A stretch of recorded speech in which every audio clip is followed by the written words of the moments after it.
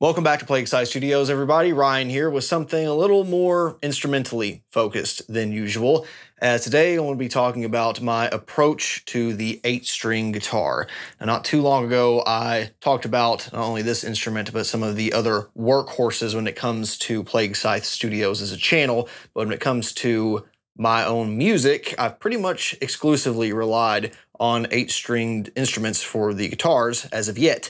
And indeed, after just recently releasing yet another 8-string guitar-centric EP, I thought I would take the opportunity to talk about some of the things that are not as gear-related and more related to songwriting or the technical setup of these instruments to make them kind of a catalyst to create new music for me and hopefully give you a little bit of insight into things that helped me out over the years, things and tricks I use to cultivate new sounds. And hopefully by the end, we'll be able to create some music that doesn't completely rip off Meshuggah's Catch 33. Throughout this video, we'll be covering a few topics. First of all, I'll kind of go over a high-level view of some of the gear that I tend to use with 8-string guitars. If you've watched the channel before, you probably have a pretty good idea on most of this, but if you're brand new to the channel or brand new to this instrument, try to give you some pointers and kind of general directions to take if you're trying to get the most out of this and start at a place that makes sense for the entire range of this extended range instrument. Then I'll go into kind of the guitar setup itself, what I tend to favor in terms of scale length, pickup configuration, the types of picks and strings I like.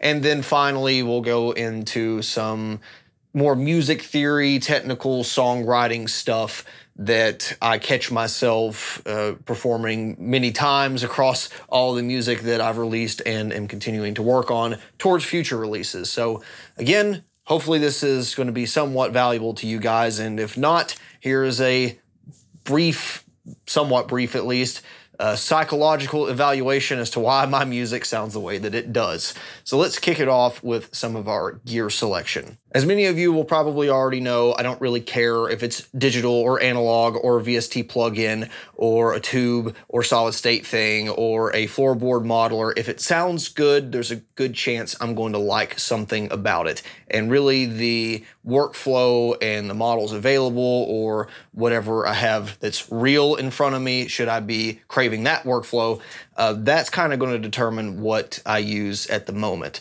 For the initial Cedarum EP, I used, the Fractal Audio AX8 exclusively. It did everything I wanted it to do. For this last EP, Under Elatria, I used real tube amplifier heads, 3 of them, in fact.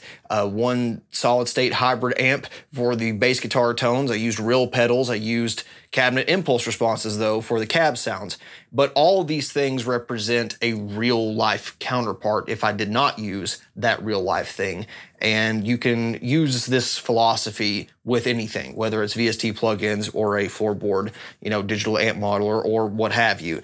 I think my number one advice would be, if you're going to explore 8-string guitars as a new player, or say you're comfortable with the 6-string, and maybe even comfortable with the 7-string, and you're moving on to an 8-string, don't change up your rig just yet. If you have something that is capable of getting good sounds out of that, there's probably a good chance it's going to be able to get a good 8-string sound with just a little bit of modification. So especially if you have a Line 6 Helix or if you have a 5150 tube head, you could probably just throw a boost up in front, carve out some of the frequencies I'll talk about later, and you'll be able to get a good sound to start with, to learn with, and to write with.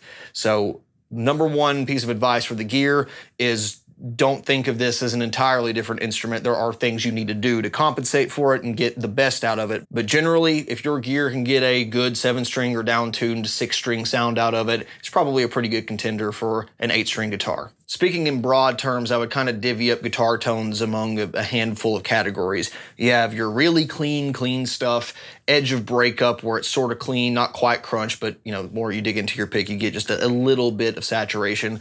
You have full-blown kind of crunch mid-gain tones. You have your heavy rhythm tones, which is what a lot of down-tuned and 7- and 8-string, even 9-string guitar stuff is known for. And then for me, kind of have like this liquid-sounding lead, or indeed that could be a more boosted, more mid-focused version of your rhythm sound as well. But those are kind of the categories of guitar that I generally tend to play. And when it comes to some of them, you don't really have to change anything, in my experience, to get what you want out of it, because most of the time you're not playing these bottom 2 strings anyway. For instance, on the lead sound, I like a good overboosted rectifier or Mesa Mark series sound, and kind of crank the mids, and even sometimes a 2x12 or 1x12 cabinet to accompany it, and throw some, washy delay and reverb stuff, and I'm pretty much at home. That doesn't really change, regardless of if it's a 6-string. Hell, it could be a 6-string with the bottom 2 strings broken, because that's mostly what my leads are doing. I do take advantage of a couple of these strings here on the last EP for lead purposes, but mostly you're in a register, you're playing in octaves that you would be playing on a 6-string anyway, and you don't have to really do anything with that. So if you got a good lead sound and you can switch to it, probably don't need to change much of anything with that, maybe a noise gate setting. For the cleaner stuff, if you don't plan on using these baritone notes a whole lot, you might not have to change anything, and it'll do exactly what you want, pending whether or not you have the pickup configuration that you're used to. I find the more you start integrating some of these low notes, though, the more I tend to need compression or some sort of saturation in front of the amplifier to kind of mellow out the difference in volume, because sometimes it can be, more quiet or a lot louder than the treble notes, depending on how you're playing each one of them. So I tend to like to have something like the Bogner Harlow engaged for that stuff, which is more transformer saturation. And I will probably mention this a couple times, but I very much prefer that sound over a squashed compression sound, though there's a time and place for that as well. And it really depends on, again, how much you're favoring that, how hard you're picking these, or if you're finger picking and just doing kind of a light, bass thumb thing, then you might be able to make them blend really well without much compression at all. But that's the number one thing I tend to find myself changing, going from a 6-string to a 7 or 8-string application, is just a touch more dynamic range reduction somewhere in the signal chain, and oftentimes I find it sounds best before the amplifier. When it comes to edge of breakup and even crunch stuff, sometimes you won't even be playing in the lower register and you won't have to change anything at all. Other times, when you start getting into, let's say, a fatter lead tone, or you want to start throwing some thumpy stuff in there, which oftentimes does sound really cool on, more breakup and into mid-gain crunch sounds, that's when I find you have to start kind of managing the low-end frequencies of this. And sometimes it can sound great wide open. It totally depends on the guitar and what you want to hear, what amp platform you're playing through. But if you're in front of like a crunchy JCM 800 or Friedman style channel, you might want to back off on the bass a little bit. So that's where something like a graphic EQ up in front, or any type of boost pedal that gives you treble and bass ranges to play with, will come in handy. And as you'll see, it's a common theme with all of these sounds, is that the bass management is very important. All those bass frequencies going into an amplifier or into the signal chain downstream, because a lot of this stuff simply wasn't designed for this, right? It was designed for the more mid-focused frequency ranges of a 6-string. So it totally makes sense.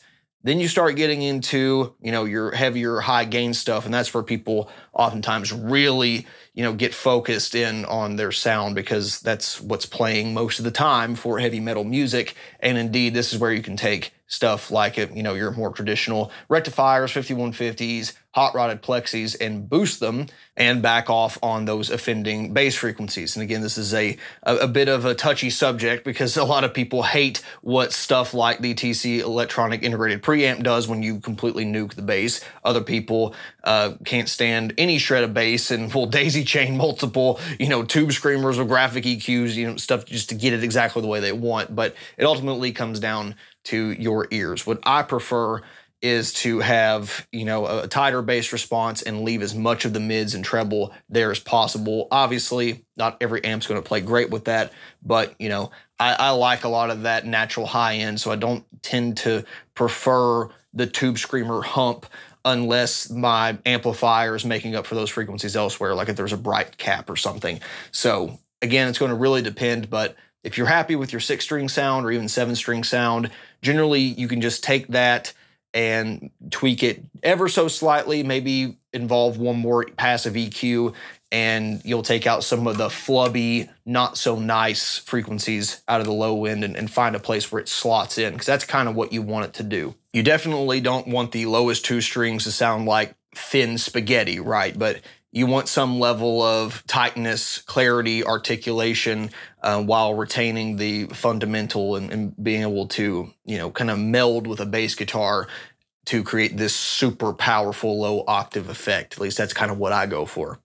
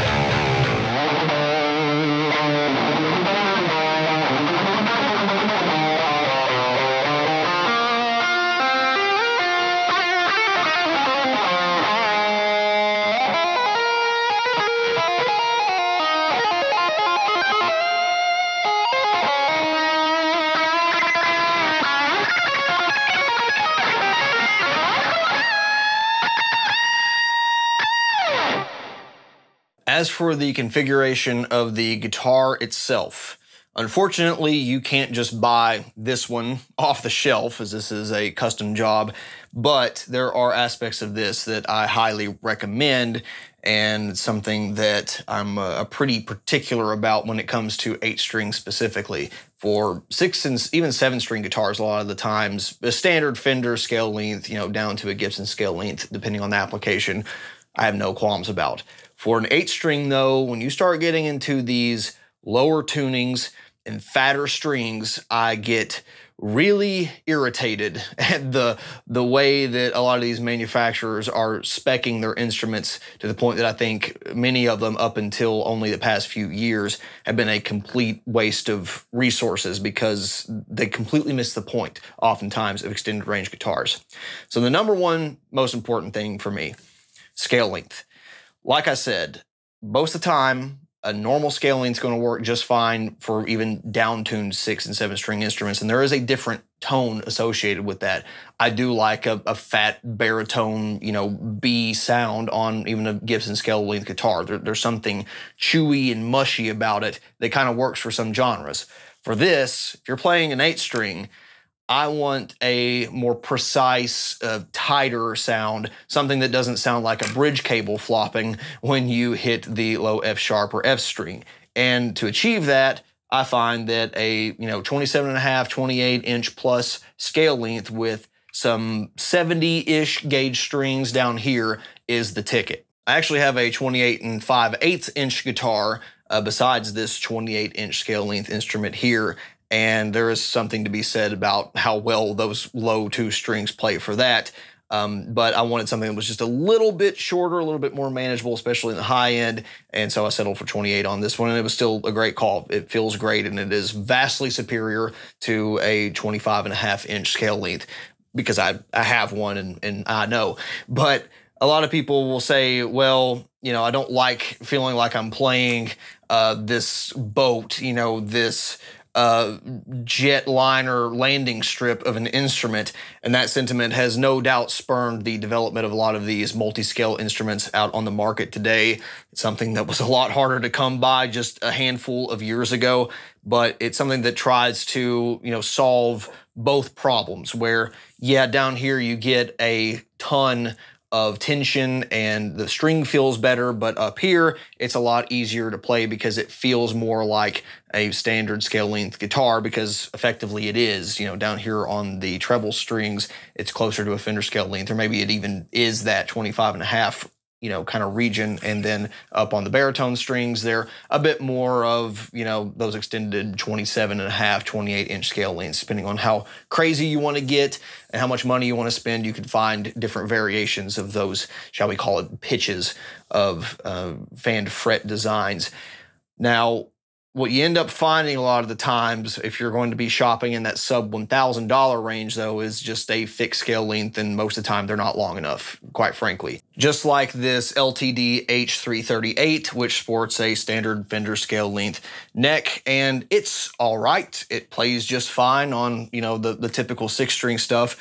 And the weird kind of mismatch between scale length and the tuning of the instrument actually kind of gave me the idea to play this in an alternate tuning, because at least I was able to take advantage of the short scale. So instead of playing this in, you know, a standard F or F sharp, I'm playing this in an open B flat with a high F here and a low F here. So that gave me a lot of, you know, neat musical ideas that I wouldn't have had otherwise.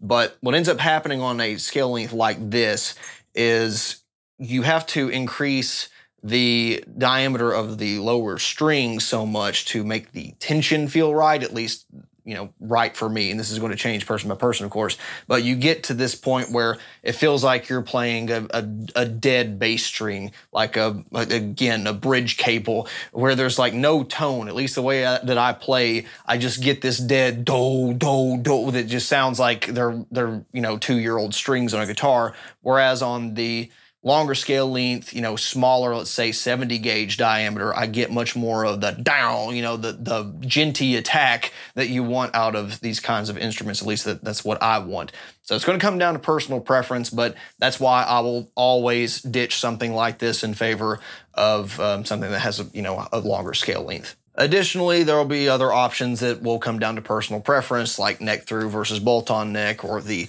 types of pickups or bridge configuration. For me, I like to have something that is at least fine-tuning capable, which is why I got the ABM bridge on my Super Typhoon, which in and of itself is basically, you know, a Gibson-style tailpiece and bridge, but just with fine-tuning capability on it, just like some of the TP6s from Gibson. And that, unfortunately, necessitates some specific design changes to guitars that you might not have that option for, especially if you're buying off the shelf. But I think a good fixed bridge is where you want to be at the very least. I have an 8-string with a Kaler.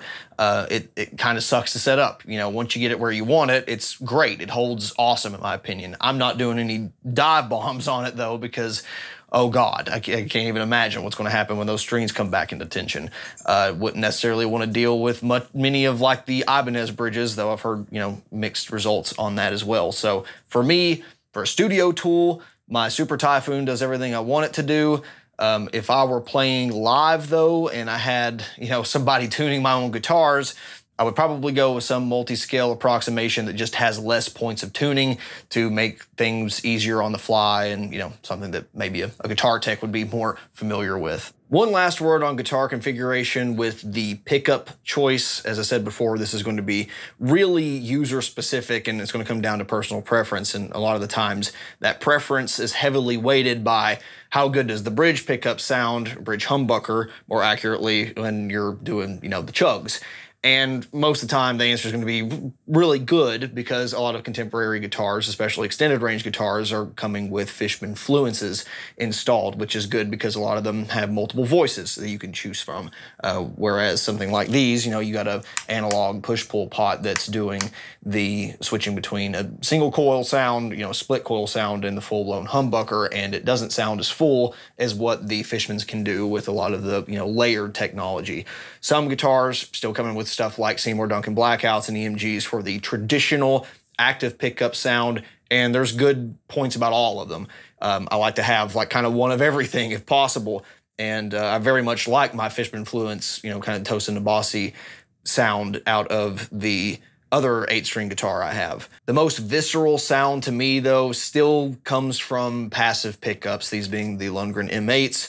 There's some great bare knuckle models out there, and even some of the more, affordable OEM equipped pickups sound just fine and will definitely not be a bottleneck in your sound. This through analog gear, I really don't want anything else. But there are certainly specific applications where if I was going for the most contemporary, most polished, radio-friendly, or even like the most industrial, least amount of dynamic range thing possible, then I probably would go for a different solution. I did just that on Cedarum, Children of the Stars, where I played that aforementioned H338 on like 3 of the songs because it had that EMG kind of compression limited thing and still sounded beefy and full without being overwhelming in any one particular frequency. And that through a really saturated high gain amp, it did what I wanted it to do, because I was looking for more dynamics out of the drums and the, backing orchestral stuff. Whereas for Alatria, even though I did play this on a couple Cedarum songs, I wanted something that's more raw, more amp in the room kind of feel, and that's what I trended towards. I just like the passives for that. So if you had to pick one, Fishman Fluences are a great thing to go for, but for me, just like all my instruments, I like to have one of everything if possible. But again, it's really going to come down to your preference. Are you an old school 90s death metal guy? You might like the passives better. Did you grow up with the EMG through a tube screamer boosting a 5150 sound? Then you might like the more active sound. To kick off the playing and the very basic music theory here, I guess I'll show you what I am physically playing. I tend to put Ernie Ball 7-string super slinkies on this thing, sometimes regular slinkies depending on what mood I'm in, but I feel the 9s to the 52s really does a good job on the first 7 strings. And then for the last string, I get the custom 70 gauges from Ernie Ball as well, kind of, same series, and I order these through Strings by Mail still because I haven't really found a better deal, and they're always quick, and I can't really argue with the pricing. So that's kind of my setup, because I cannot find a 70 gauge set that I like. Hell, you can find 70 gauge 7 strings easier than you can 70 gauge 8 string sets. And like I said earlier, I can go up to maybe 72, sometimes 74 on a shorter scale length, but really that's more reserved for the shorter scale stuff, and it doesn't feel good to me whatsoever. This still feels like a guitar.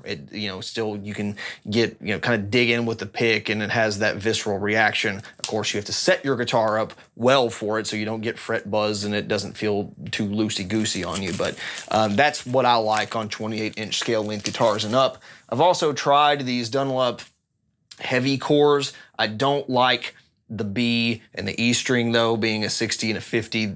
The 70 gauge string on this as well sometimes feels a little cabley and kind of has that dead, like, dull sound to it that sounds like an out-of-tune tom if I had to, equate it to anything else. Worth a shot if you find them cheap, and that's kind of why I bought them. But still sticking with the Ernie Ball stuff because it's what I've pretty much always played.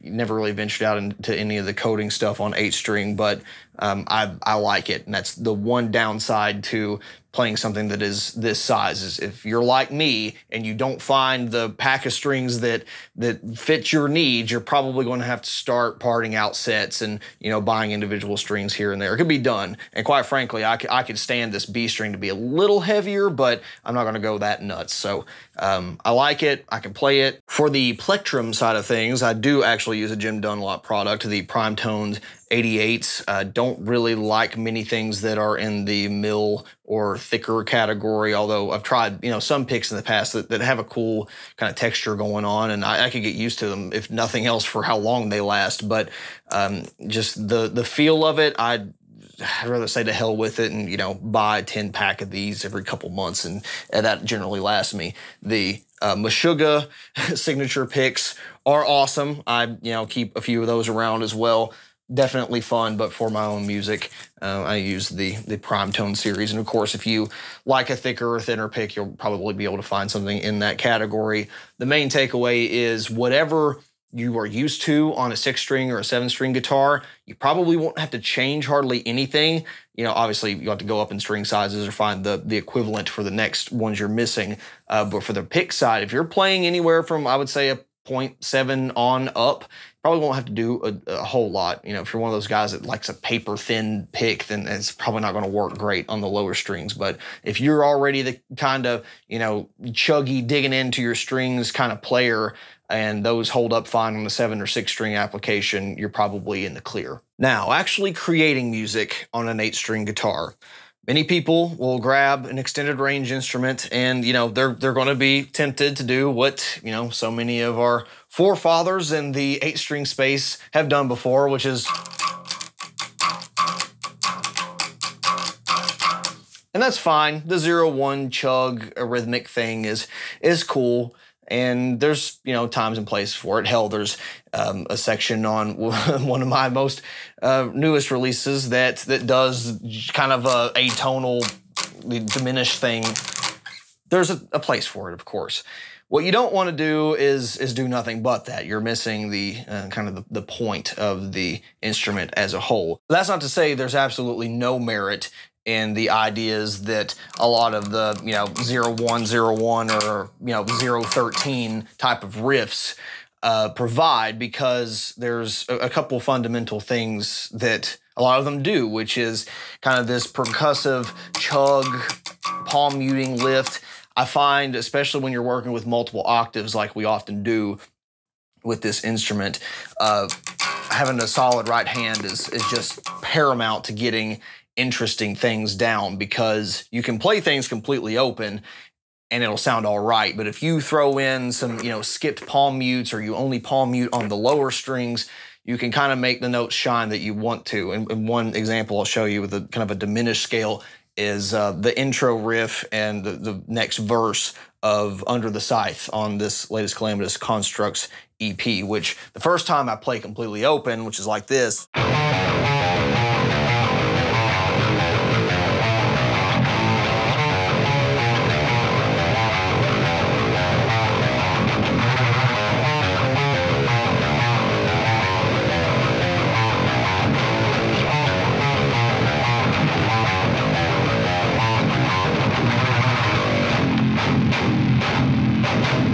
And then the next one, I play palm muted, which kind of gives you this dynamic punch when the non-palm muted notes come in.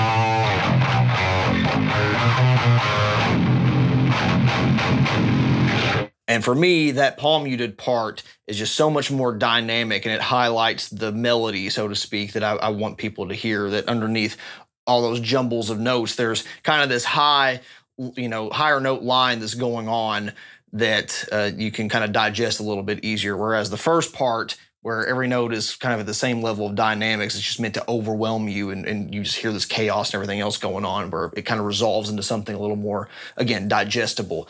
And there's, again, merits to both things. It depends on what you're trying to accomplish. But either way, being able to alternate palm mutes and string skip in that fashion is really important for me to get a cool 8-string and indeed any, you know, lower tuned guitar sound. The other thing that I like with the, you know, the 0-1 stuff is a lot of the times it's going to rely on a screwed up rhythm to make interesting, because if you're just going to get a little repetitive and kind of sound samey. But for me, saying, okay, I'm going to restrict myself to just 2 or 3 notes here, how can I make that interesting? Well, you've got, you know, plenty of examples to work off from, but again, to be a self-promotion machine, kind of did you know, a Catch 33 rip-off thing.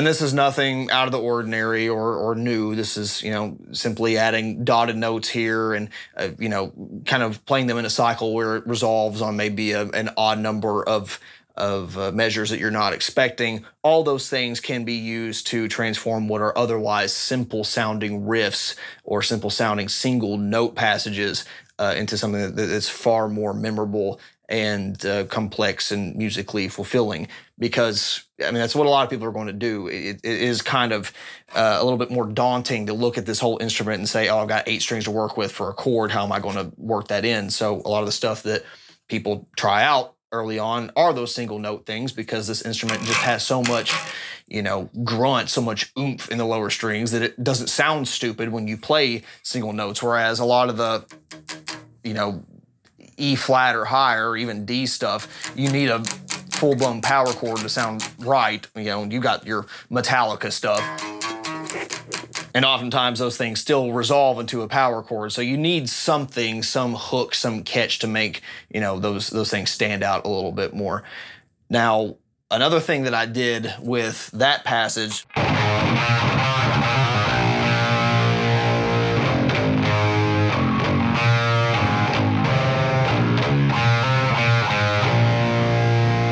is a rudimentary form of what I sometimes casually call octave hopping. I'm sure there's a far more eloquent music theory way of saying that, but ultimately you're playing different parts of a harmony at different times on different registers. So, you know, these two is just a straight octave. This, though, that's, you know, a major third. Down here on these is actually F sharp, because I'm down, you know, 1/2 step, because it sounds weird to me otherwise. And then you got here another major harmony, and you could do that all up through the strings, right? Play that entire scale if I wanted to. And you can do that on a 6 string as well. Most people are not gonna do that though in an electric guitar environment. And that's one thing that if I had to really nail home here, is that there's a lot of classical and jazz components, not that I'm good at either one of them, but there's a lot of those ideas that you'll find will translate a lot better to 8-string guitar than distorted 6-string guitar, oddly enough, because there is so much, you know, singular note focus. So, you know, I could have done these two here within the same octave and played those chords, but instead you get that different contrast between the low note and the high note. And again, this is nothing that's mind-blowing or that you haven't heard 1,000 times in extended range guitar music before, but you will notice a lot of the times that there will be this chord, this harmony that is split just one more octave apart than you might normally be used to hearing it. And you can do the opposite too, where the root of the scale is on the higher octave, where I do that there as well.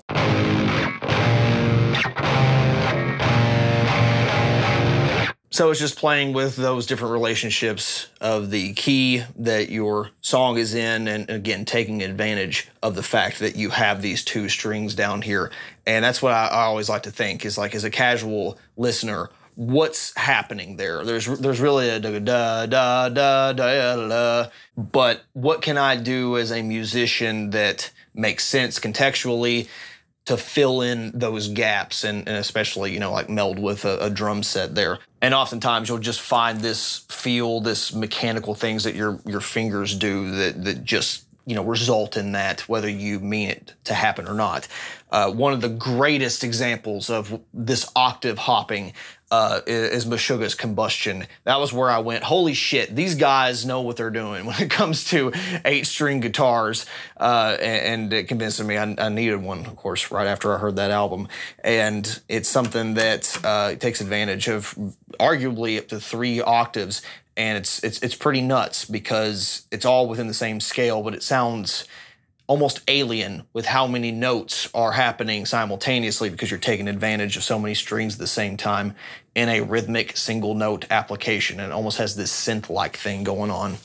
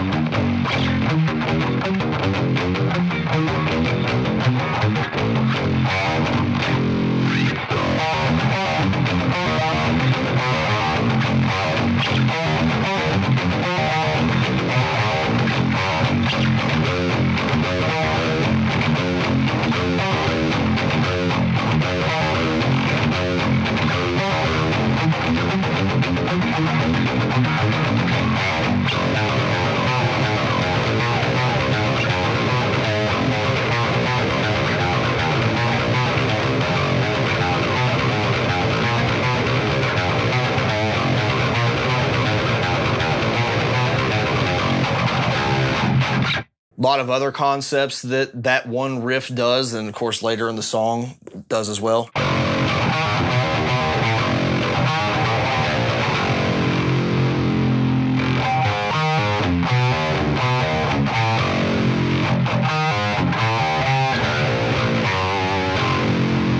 That kind of returns to that alternated palm muting idea. You have the relationship between the F and E flat string, you know, being kind of what completes the scale as a seventh.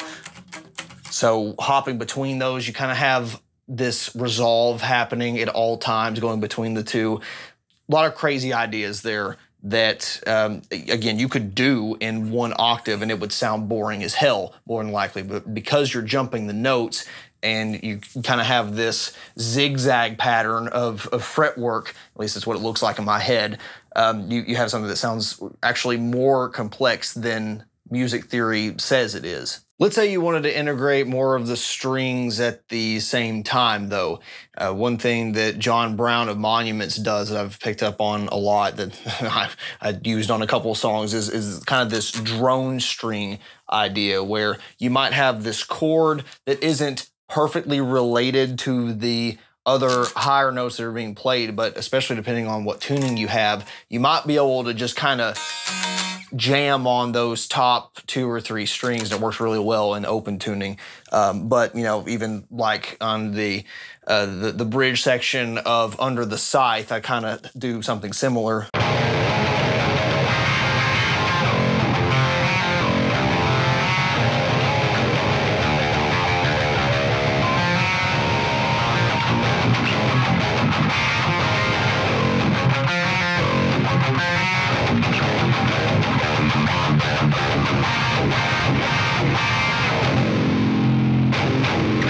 This is, of course, pretty context dependent, because what works about this passage is that I'm going into a, you know, an F chord, and that B flat and E, I'm just completing that scale into the next F chord, and then it resolves into an F.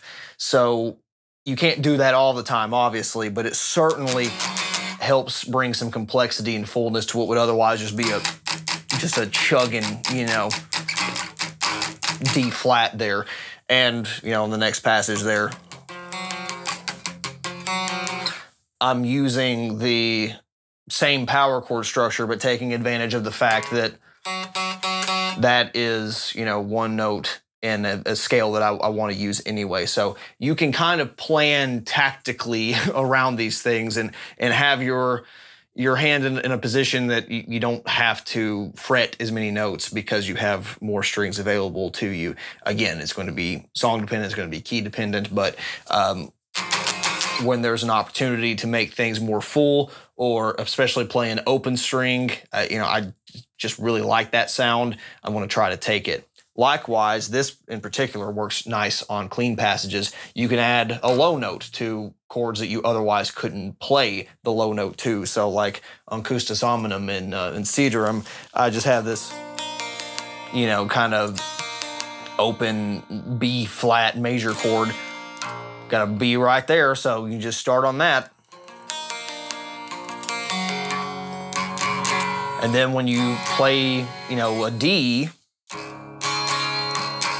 you can add that low D down here, since you have that on a, you know, a 3rd fret, and it's relatively easily reached. Of course, playing a, you know, not a true D chord there, it's a add, but nonetheless, a lot of these typical cowboy chords or some derivative thereof, you're probably in a position where you can relatively easily add on one of these, you know, root notes or even a harmony of that root if it sounds right. Of course, it's going to be context dependent. One thing that really helps with that for me and some of the songs I'm developing right now is, or this has the ability to, you know, change tuning so quickly, is you can add, you know, down here, low E flat, or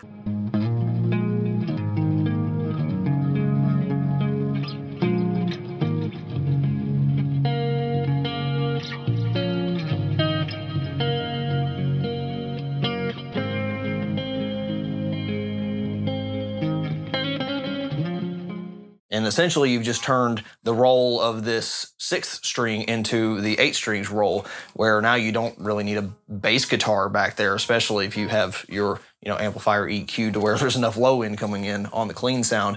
And again, I find this works quite a bit better on cleaner passages if you're going to do, sustained notes like that, but not always, because I'm actually doing just that on the introduction to Plague Doctor, where it's essentially this chord. I'm just adding that low D flat there.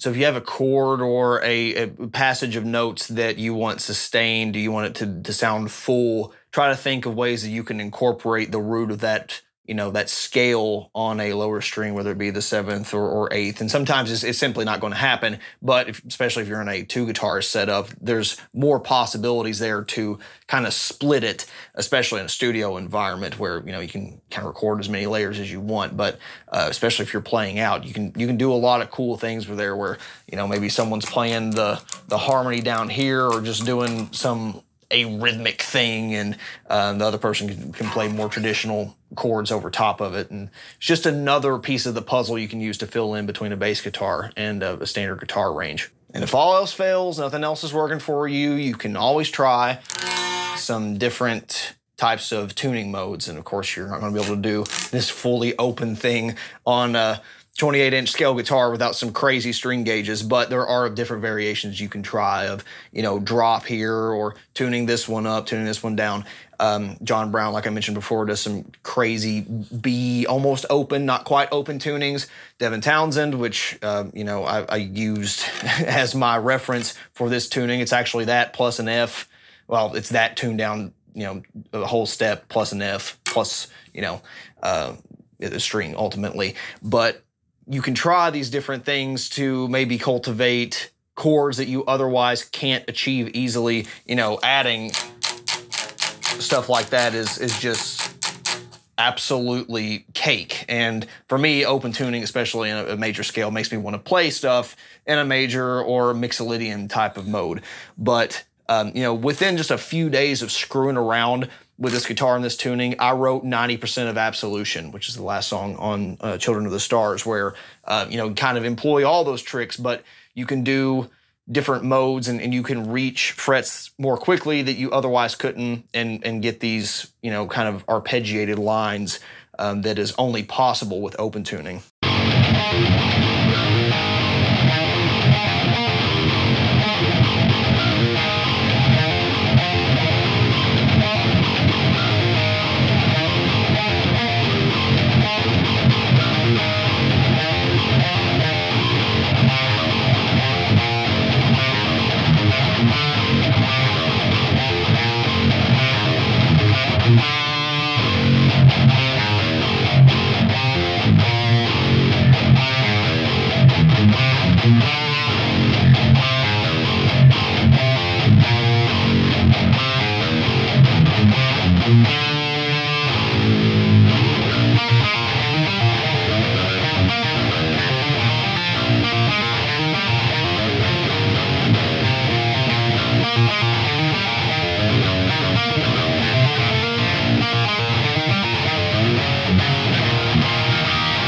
And those things kind of combine all those octave hopping and palm muting alternations that we spoke about earlier. So, there's no reason you absolutely have to stick to a standard tuning. Hell, I played kind of this it's not true double drop because you're really dropping two separate strings, but whereas most of the last EP was all written in F standard, I actually dropped the B flat string down to A flat, so kind of like a drop 7-string tuning, and then the F string down to E flat. So those two strings still had the same relationship to one another as a normal E and A string would, and then it happens again. So you kind of play this like spider type arrangement to make a full 4-note power chord, or you have these really cool relationships in how easy it is to get an accidental in there, or being able to quickly switch between the major and minor, add third on that higher string, because it's it's the same note, it's just a different octave, and therefore all the relationships are a little bit closer together than they otherwise would have been normally. And then of course that throws a wrench into well, down here you're playing this open, down here you have to kind of chord it. So there's some interesting alternations between bar chording if you're going for the chugs versus single note stuff, and then you got the relationship with these two strings being open again. When you get to that point, opens the door for a lot more possibilities that I feel haven't been explored fully in those octaves versus the standard tuning, because you can just kind of alternate between the two, and you are always, if you're hammering on and pulling off, you're always resolving on that E flat or E or whatever your open tuning is. And the same can be said for drop tuned A flat on a 7-string or whatever you're playing in key wise.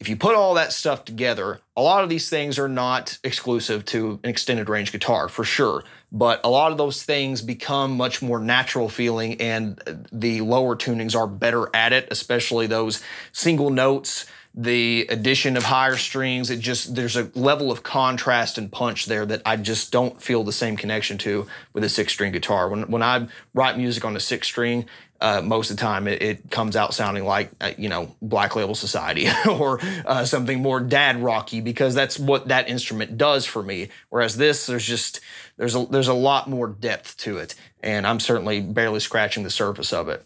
But all that said, hopefully there was some nugget of information in here that will help you maybe be more comfortable with this type of instrument, with lower tunings, with more strings.